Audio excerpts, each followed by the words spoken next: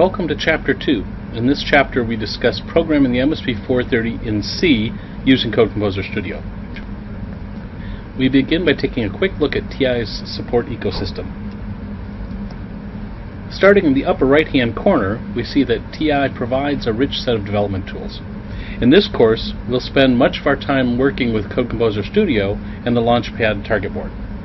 But there are a great many more tools, such as the various optimizers and advisors. To name just a few, the Optimizing C compiler, the Grace driver library, GUI, and the ULP advisor, that is, ultra low power advisor. In the upper left-hand corner, we have Runtime Software. This bubble includes code that you can use to build your own programs. Best of all, these libraries ship with their source code, and free of charge for TI CPUs. We'll examine more about these on the next slide. Lastly, the lower item highlights the rich community of support for TI's products through the forums, EDE pages, wikis, in-person and online training. In fact, that's probably where you found this training. TI provides a layered approach to software. We've taken this approach for two reasons. One, we realize different people approach their work in different ways.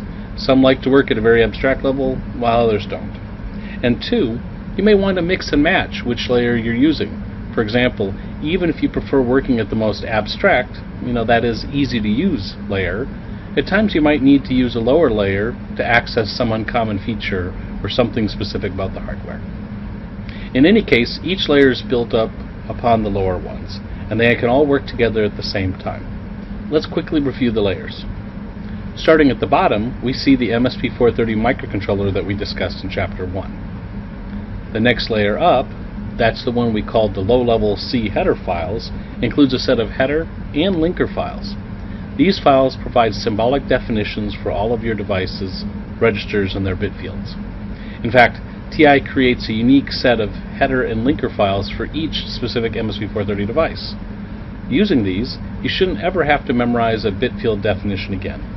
Even better, they provide a common register-level vocabulary that is common amongst MSP430 programmers everywhere. We will look at the details of these files later in the chapter. The next layer is called TI Wares, as this layer is available for many different TI processors.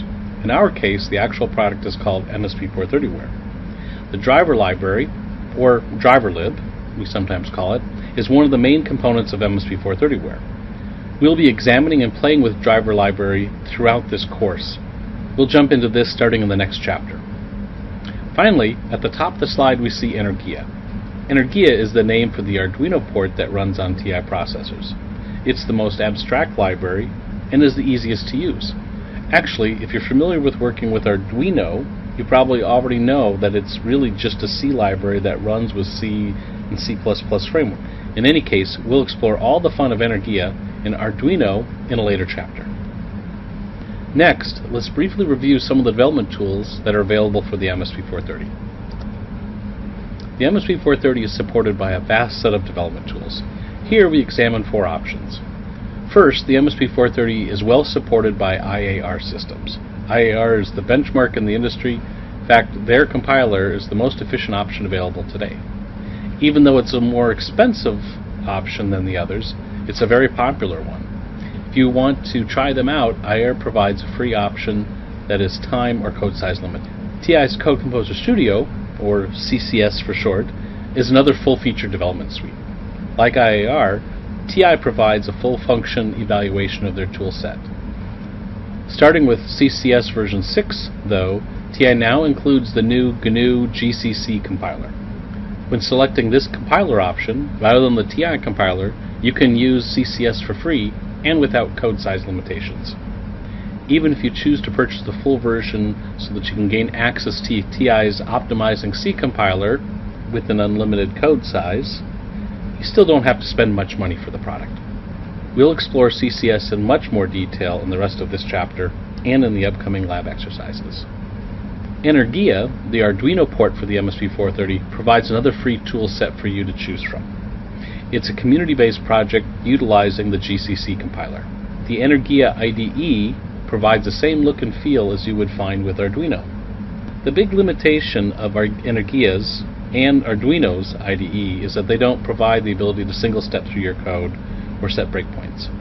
But starting with CCS version 6, we now solve that problem by letting you import and debug Energia sketches. That's a big plus if you want to take Energia, that is Arduino, to the next level. Finally, we show the open source column. You can use the GNU tools as well as MSP430 debug from the command line or call them from gmake. Next, we quickly review some of the web-based community and support options. I'm a big fan of TI's Processors Wiki.